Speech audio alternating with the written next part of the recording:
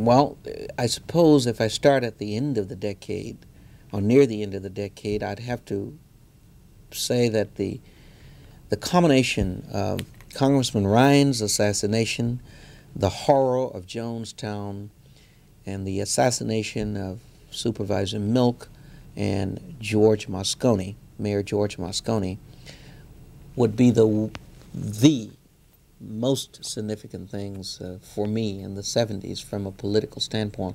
All of those were very, very political acts.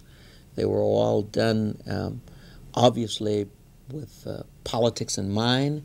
They were done for political reasons, and they are still being bantered in the political arena, and probably 20 years from today will continue to be bantered in the political arena.